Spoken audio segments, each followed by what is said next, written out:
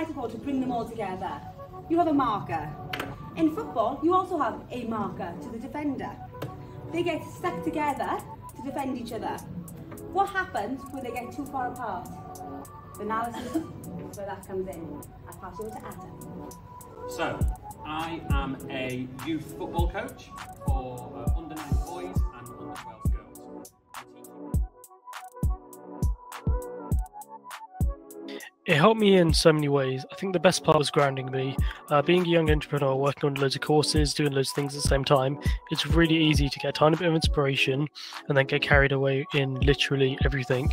But the great thing about the Accelerator course is that it really helped me ground me. It helped you figure out what you actually need to do, what your problems are, what your solutions are, and give you a roadmap so that you can actively work on and pursue instead of getting caught up in your own thoughts and feelings.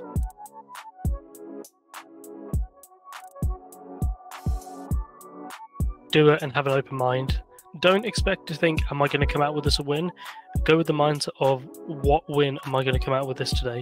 You know what you're going to get from it, but you kind of don't know as well. It's going to be tailored to you, and there will be a lot of potential and a lot of thinking outside the box it is. So I definitely try and go and definitely do it with an open mind.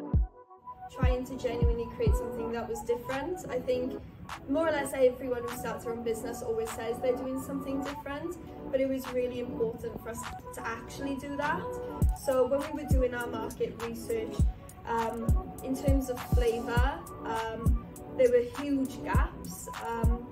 With alcoholic craft beer, for example,